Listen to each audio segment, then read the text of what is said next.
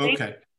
Thank you. I'm going to share my screen. I just ask you to maximize your screen so that you see it as, you know, best you can, I guess. Okay. Here it comes. Let me see.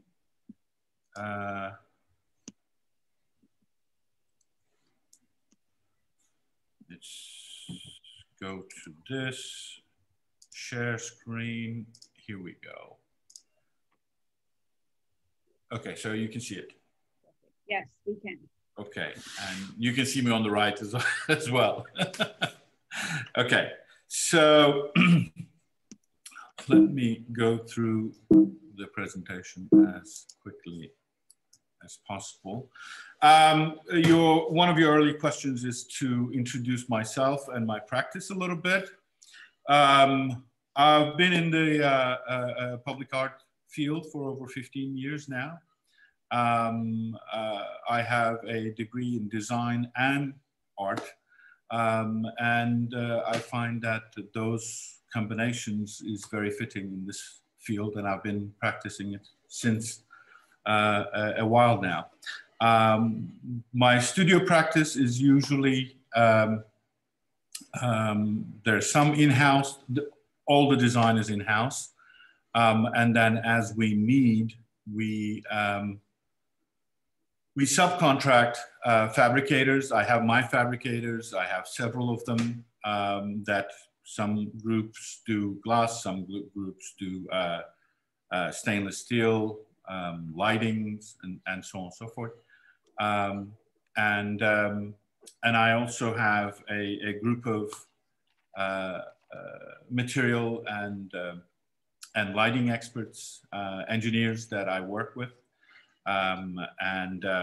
They get involved in my projects on a kind of as we need them. I also try to work with local crews most of the time when it comes to installation, you know, provided that is available, but in places like Florida, this is not going to be a problem. I know that for a fact.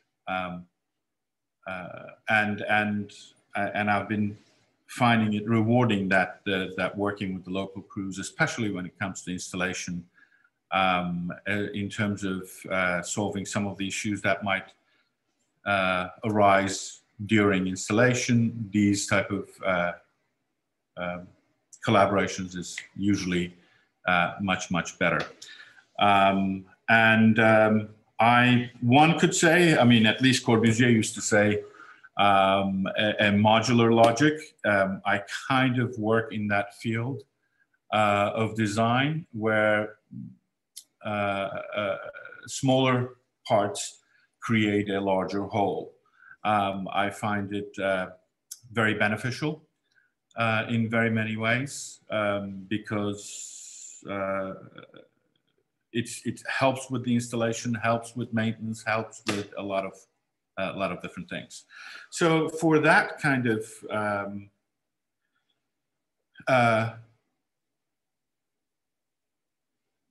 example, let's say, I've picked few examples, as you were asking, 3 of them.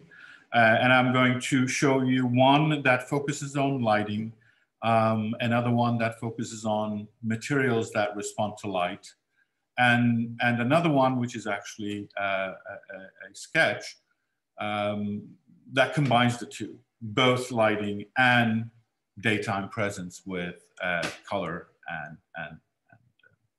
and reflections and so on and so forth. Okay, so I think we're sick and tired of my face. Let's go to the next one. This is the first example I wanted to show you. This is called the Third Bridge, which was made in 2007 as part of the New York City's 40th year celebrations for the arts in the parks.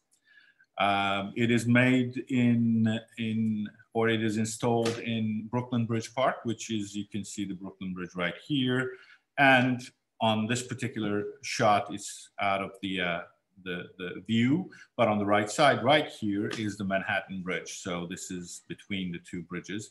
And this was called the Third Bridge, referring to the idea of optical fibers as bridges that connect us digitally, you know, in comparison to the physical connections of the bridges that were kind of like the icons of the industrial age. It is made of optical fibers, as I said. It's the same fibers that Verizon uses to connect, connect even this connection, probably me to you via Zoom. But it's also used as lighting.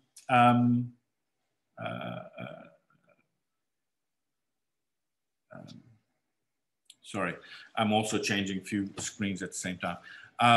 Lighting instrument. And what's good about it is that it actually allows you to take a singular source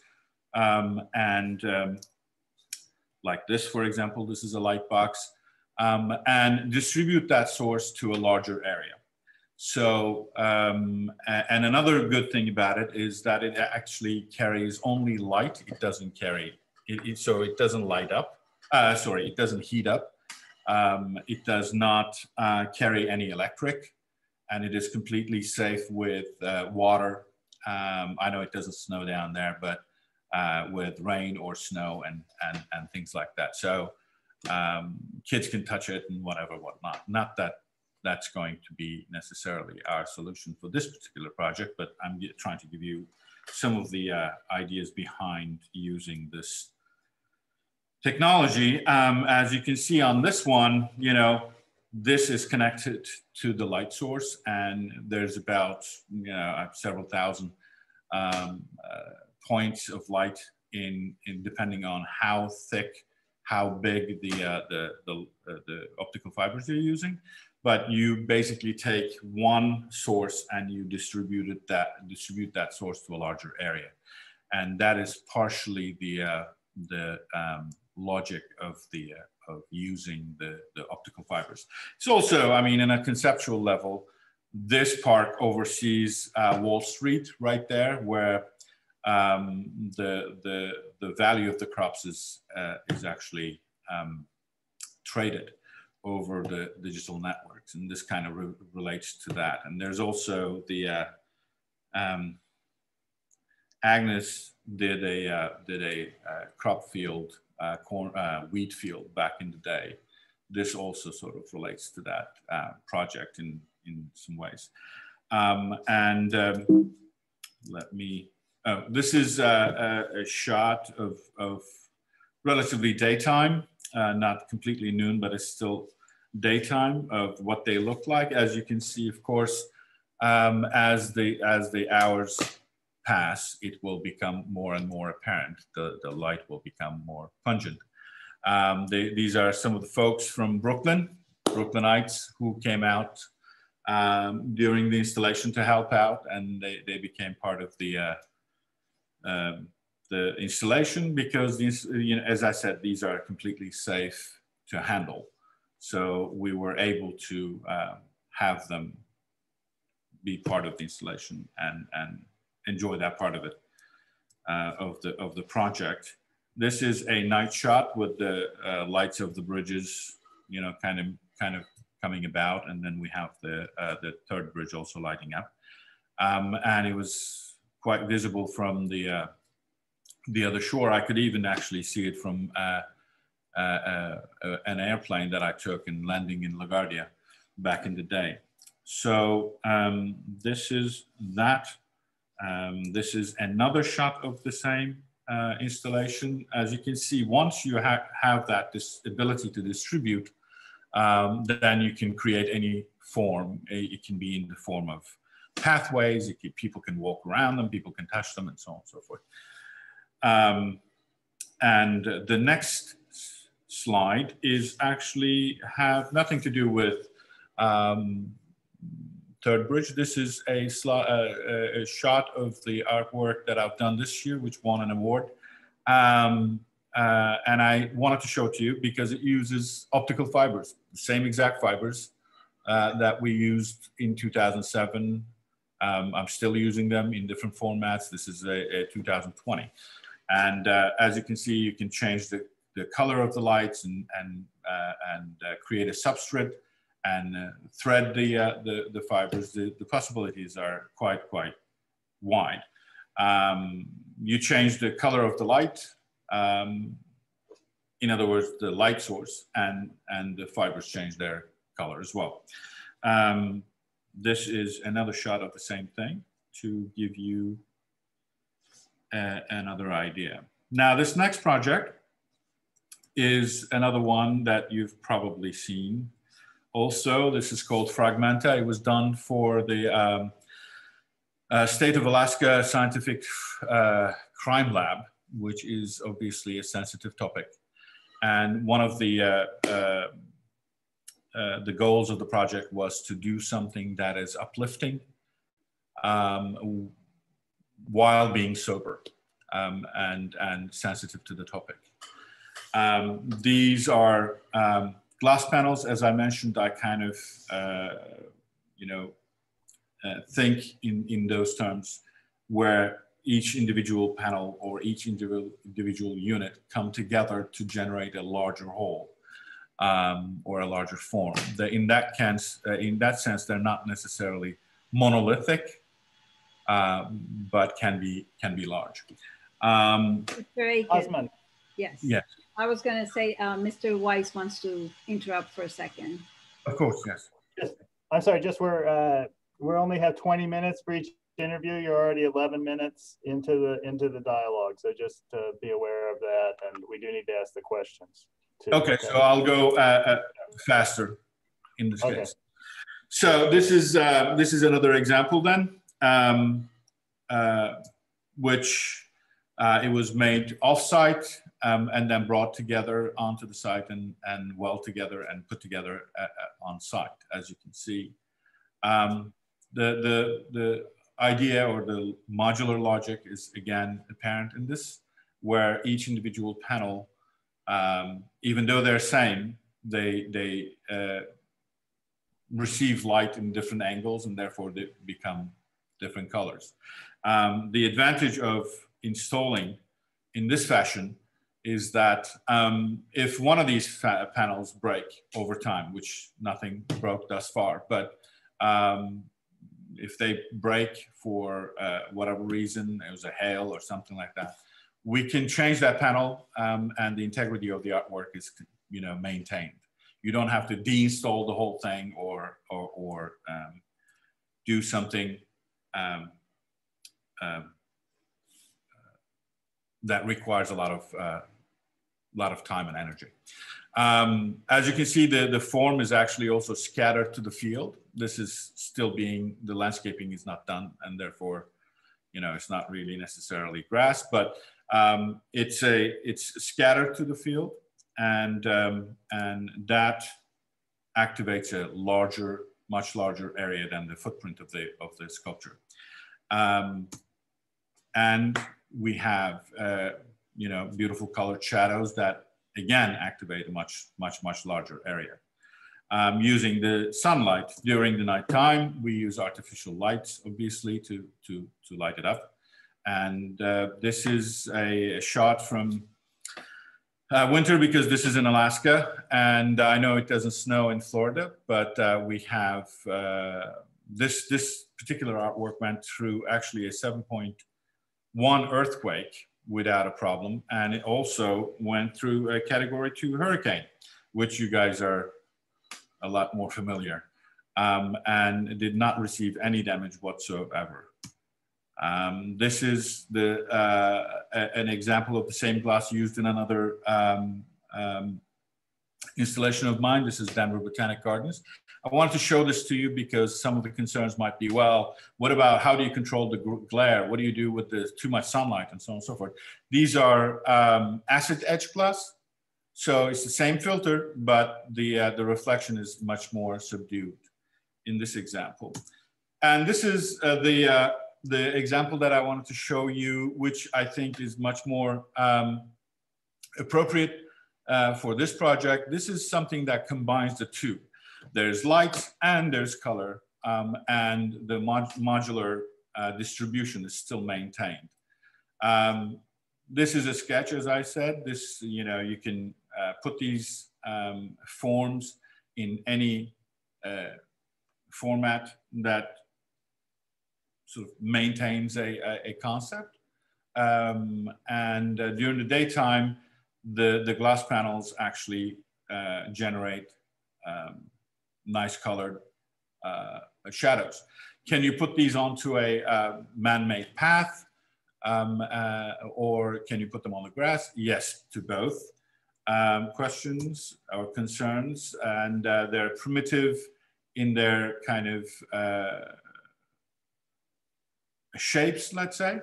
And the heights are usually, well, it was conceptualized as a 3 to 4 feet tall, so that nobody can climb on them, but they're not so close to the ground that you need to worry about their height. This is a shot of them from the side, as you can see. And this is a much wider distribution where it is more organic, and relating to some of your concerns of what do you do with this, the sprinkler system, or how can you go around mowing them with a lawnmower if you need to. Well, the space between them can be adjusted, their angles can be adjusted, and so on and so forth.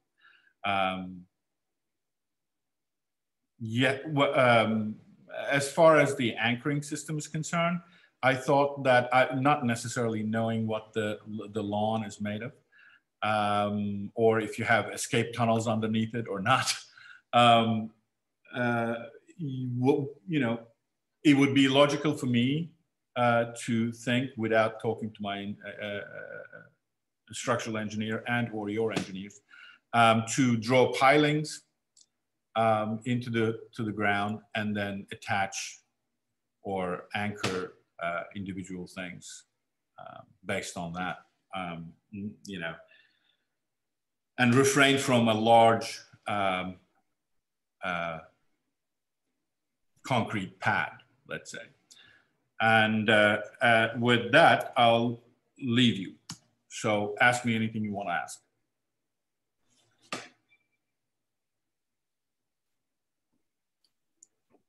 I'm sorry, I can't hear you. No, we can't hear you. Sorry, thank you. I was wondering if you have any questions that you would like to ask the art selection panel in regards to the project. I do have a lot of questions. Anything but Sorry, Hilda, I don't believe, Hilda. Yeah, not questions. If he had anything you specific want to tell the art selection panel in regards to this project of why they should hire you. Well, it's not necessarily very common of me to say you should hire me because of this reason, but I think I would be a good candidate simply because I do, to a certain degree, I think, understand what you're trying to achieve, especially with the idea of turning into a park, not necessarily putting a monolithic or monumental sculpture, but activate the area, possibly even be attractive to kids or families with young kids, people doing yoga and things like that, while still understanding that this is a governmental building, and the integrity should be maintained. So I'm just gonna, Hilda, I'm gonna go ahead. We're just gonna do 2 of the questions. How do you, we're gonna do the 2 questions. How do you propose to engage the community to identify their community needs, identity, and aspirations? So how do you plan to engage the community, especially during times of COVID? I've done projects where, this Zoom, well, previously used to be a different platform such as Skype, but sometimes you actually have those kind of meetings in a digital environment, and we're very used to doing this. I would think that would be a very good way of starting to understand what the community wants out of this thing for me, and they would have a chance to meet me and look at some of my work and things like that. And not only during COVID, but in terms of carbon footprint, I try to not necessarily always fly to the sites that I'm working on, or I fly there during the, as an initial thing. And then, the following couple of visits can be, if it's possible, then can be online. And then, when we need to go back and install or, do something on the site, we do go physically. But I think, to answer your question, I think we would start with an online meeting. I think that would be the most logical. Based on that, I'm sure they would generate a bunch of questions, and I would generate a bunch of questions that I would ask, and go back and forth until we have a good understanding of what everybody wants. And then finally, the Cultural Council, we have significant policies around diversity, equity, and inclusion. So how would you expand the inclusivity and equity into this project itself? How would you engage that? Well, no, as I mentioned, I actually try to work with local crews and designers, even some cases, as best I can, because I find it rewarding in many different ways. I would do the same thing for this project if I was to work on it. I would try to work with local groups. I don't, since I'm not a governmental agency, I don't particularly have a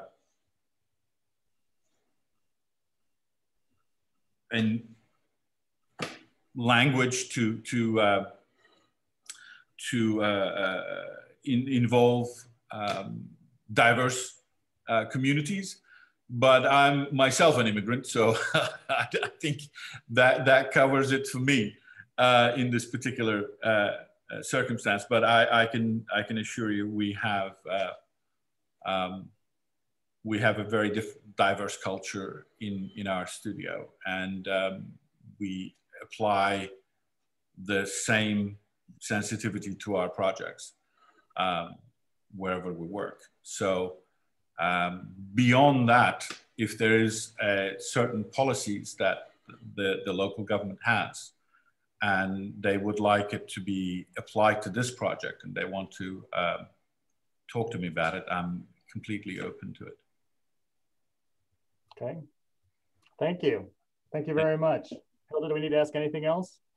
No, I think we covered it. He covered most of the questions in the presentation. So thank you for those two. Thank you, Mr. Akan. Thank you. Yes, it's nice to meet you in person. It was very in this way. Yes, indeed.